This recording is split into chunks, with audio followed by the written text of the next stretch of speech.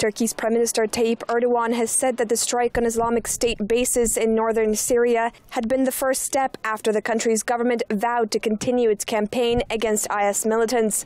These are the steps against our national security. Our state and government will take needed action against any attacker, no matter what it is. It's not only for last night. We will take the necessary precautions for our nation's security and peace. Last night was the start of this, and we will keep going on the same way.